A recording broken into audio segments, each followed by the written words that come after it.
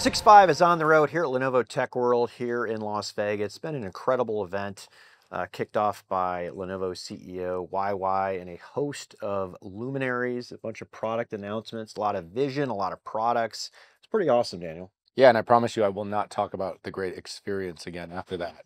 But I had to say it twice because, I like every so often I come up with one really great. You do, and that's your one for the day. That's it. But if I say it on every one of these videos, the people are going to get tired because people watch us over and over. They do. We have a very big fan Thank base. you for that, by the way. We appreciate that. We always love a good dad pun. Yeah, I'm very punny. All right. Well, yeah, but I mean, look, it was a big moment, Pat, and what's great is they really did focus from pocket to cloud. It went across, and we've seen how CES has evolved. Yeah.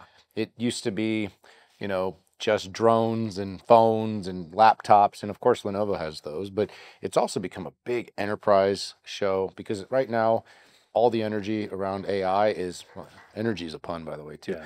All the energy that really goes into delivering enterprise value, and it was great to see that on display. Yeah, if in every new instantiation of enterprise IT, whether it's minis, social, local, mobile, client server, there's complexity, right? The cloud, the web, e-commerce, and enterprises are really having challenges figuring out even what to do first, how to implement it, how to make that happen. The great news is there's companies that have services organizations that can help them figure this out. So I'd like to introduce Linda with Lenovo. Linda, it's great to have you on the show, and it's been great to get to know you better. No, it's awesome to be here. Thank you for the invite. Sure. Gosh, we've spent some time working with you, and it has been great to get to know you. And we talk a lot about this idea of how do we take pilots, proof of concepts to market. It's something that we love to do on our end, and we spend a lot of time in the lab, but you spend a lot of time with the customers, and you've been witnessing this transformation of, hey, 22, 23, it was let's try something. Yeah. 24, it's like, let's try something and let's expand on it. 25 was like, can we get this to full scale? And it's like, we're not quite there. And 26, is this the year? I mean, is this the year? I mean, what is going on and what are enterprises facing to try to move these POCs to full production? It's absolutely the year. The trends are all in the right direction. We had a lot of FOMO, we had a lot of fear, we had a lot of trepidation. But now the overall enterprise literacy around AI, whether it's AI adoption, right, end user experience, understanding agentic possibilities, and now even physical AI and robotics, all of that has really been elevated from an enterprise literacy perspective, from the board all the way down to the worker on the floor. And when we talk to our customers, whether it's in our hundreds of internal customers or thousands of external customers, the ones that are the most successful in actually deploying these POCs in the real world and scaling them are the customers who start with the end objective in mind. It sounds very simple, but just because we have an awesome AI hammer doesn't mean that everything is a nail.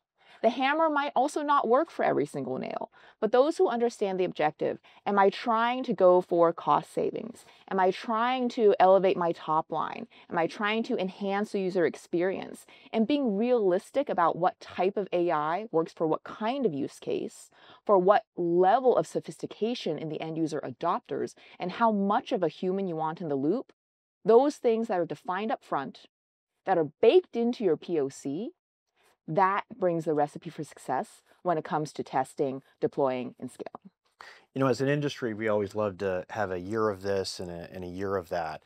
And for 2026, I mean, it is about scaling AI, but I've also heard that it's the year of enterprise inference. Okay. And, we can talk about what that means, but essentially, the ability to actually run the application, derive the benefit at the edge, at the industrial edge, on a PC, on a phone, in a hyperscaler data center.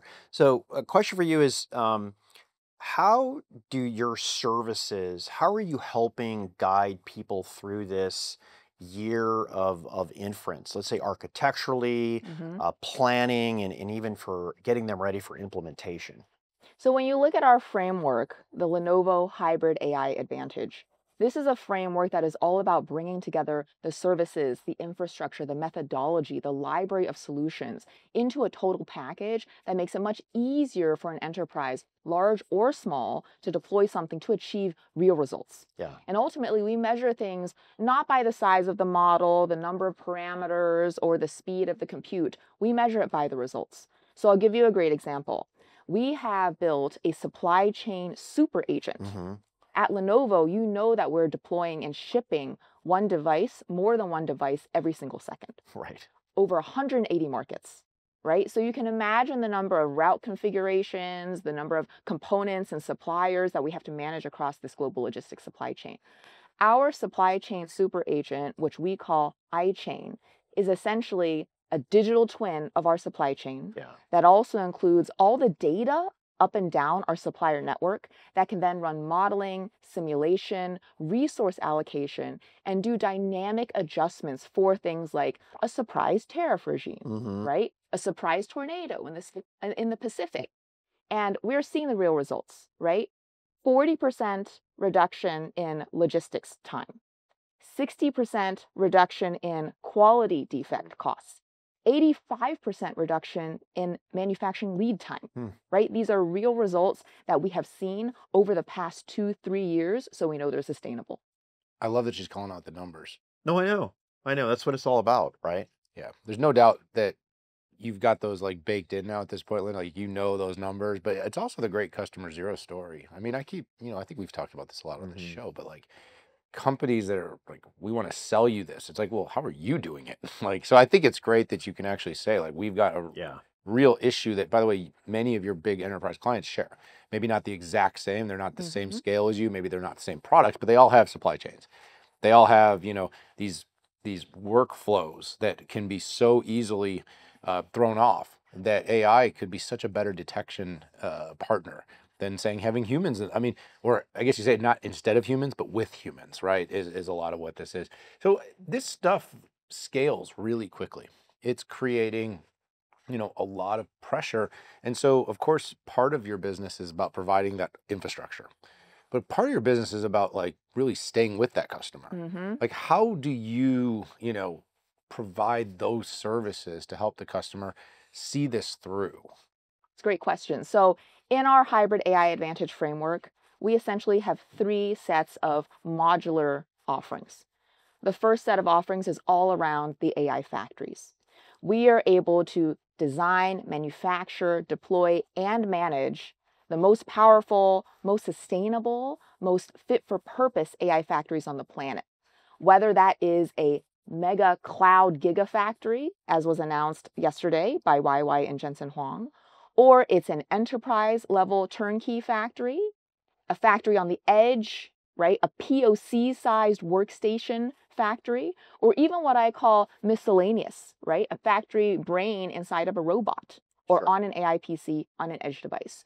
So we provide a whole set of services in order to build up those factories and bring them up as quickly as possible so that customers can achieve time to first token, speed to market, and quick results. The second component of this AI advantage is what we call an AI library of solutions.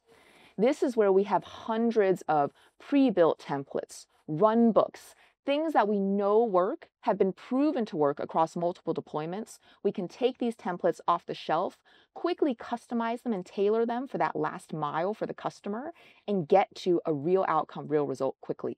The supply chain super agent is a great example, right? Lenovo deploys all aspects of this super agent, the brains, all the arms, all the legs, all the limbs.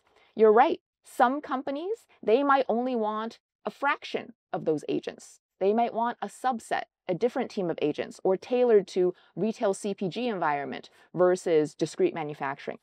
That's all good. We have that template and that body of knowledge. And that brings to the third module that you asked about, and that is the AI services.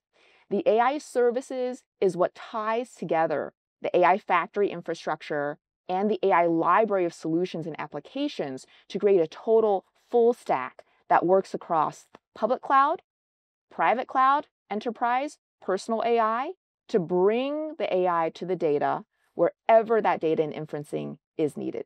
I like to say services is what makes the factories light up into real outcomes and provide the platform to deploy those solutions.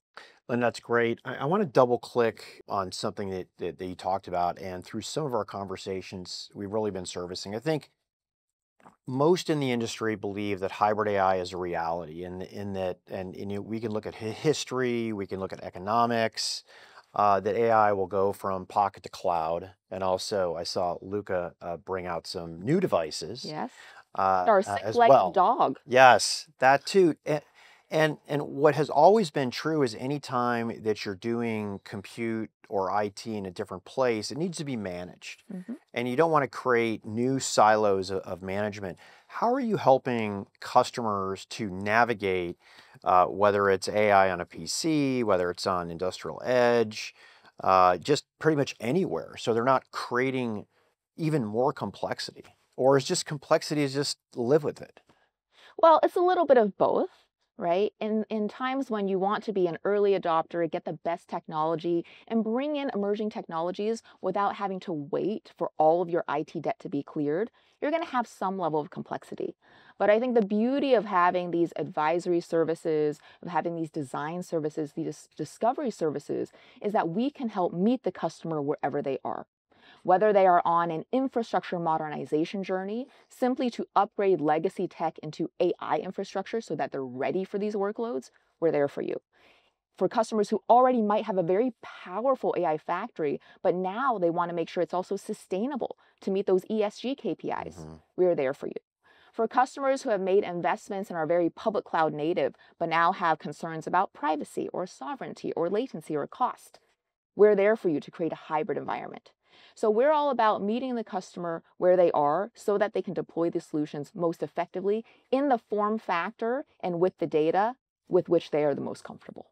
Makes sense. And no question, you are in the right place at the right time because every enterprise on the planet is trying to solve this hybrid thing. It was a hybrid cloud thing. Now it's a hybrid AI thing. And Yes, so even if they're, hey, we're 90% happy to run in the cloud, that 10% has just as much complexity as the one that says, I want to do it 50-50. exactly. It really does become an opportunity for Lenovo. And I think that speaks a lot to why the SSG business has grown so consistently.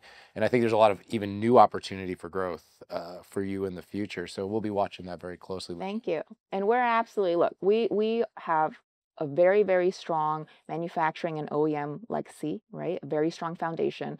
But we're also partners with the hyperscalers, right? The hyperscalers out of China, the hyperscalers out of the US, the neo clouds out of Europe. So we have that entire toolkit at our disposal to bring customers the best environment Yeah.